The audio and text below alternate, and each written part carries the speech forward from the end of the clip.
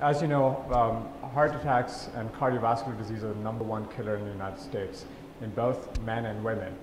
It is estimated that nearly every 34 seconds, someone in the United States suffers a heart attack. Nearly 800,000 people are affected with heart attack every year. This is the first heart attack ever. And unfortunately, nearly 450,000 of these will have another repeat cardiac event in another year. So the statistics on this is astounding. It is the #1 killer of both men and women across all age groups. Unfortunately,